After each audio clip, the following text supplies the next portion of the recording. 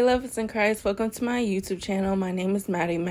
So today I'm just showing y'all my notes because normally with Bible study I just show my notes and read from them.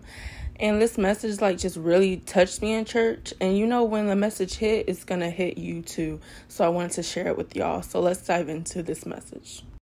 So the title of this message is called How Much More? And the question within itself brings fear to our hearts. So some relatable thoughts that I've written down. The first one is asking yourself where would you be if you died right now? And I struggle with this myself, and I'm pretty sure it's relatable. That's why I said relatable thoughts. So I find myself waking up in the middle of the night or throughout the day. I'm busy doing something, and I'm just like, wow. If I were to die right now, where would I be, heaven or hell? And it's scary. It's a scary question because it's we're sinful creatures. Christians sin too. Let's put that out there, because if you're the Christian saying, I don't sin, you're lying. You're sinning right now because you're lying to yourself and the world. Christians sin, everyone sins. So that question to us is we have to do more, which is my next point.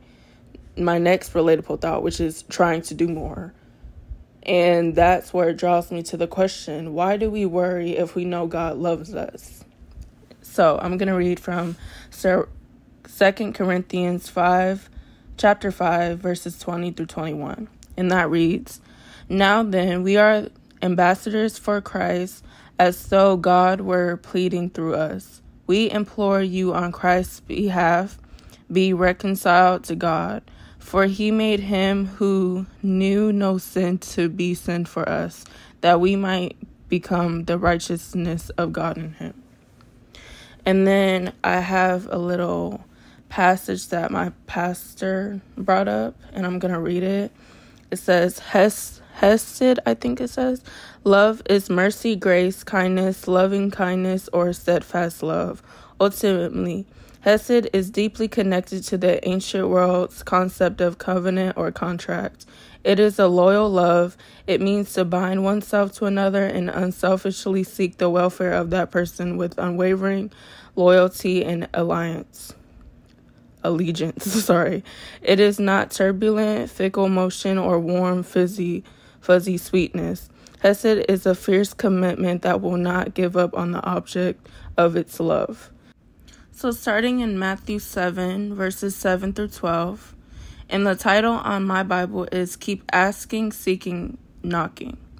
Ask and it will be given to you. Seek and you will find.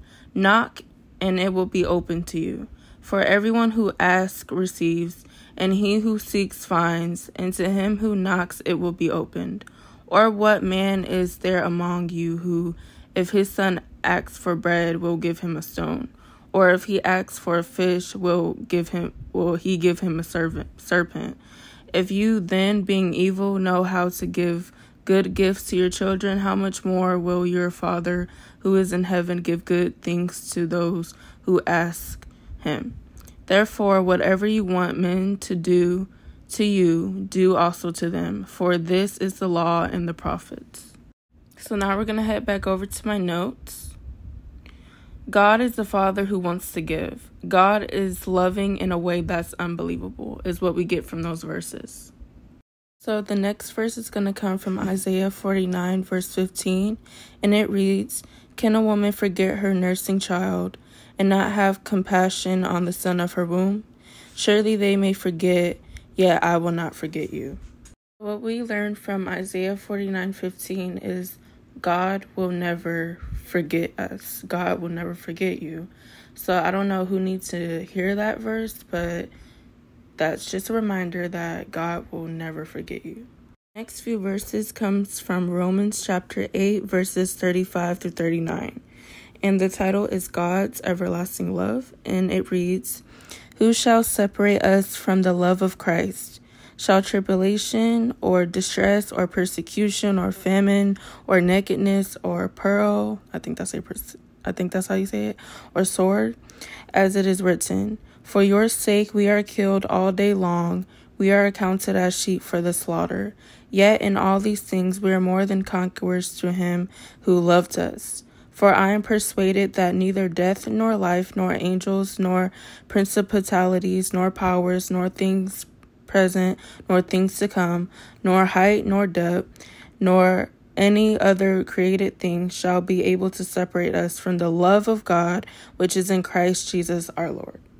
On to Psalms 36, verses 6 through 7, and the title of this is Man's Wickedness and God's Perfections. And it reads, Your righteousness is like the great mountains. Your judgments are a great deep.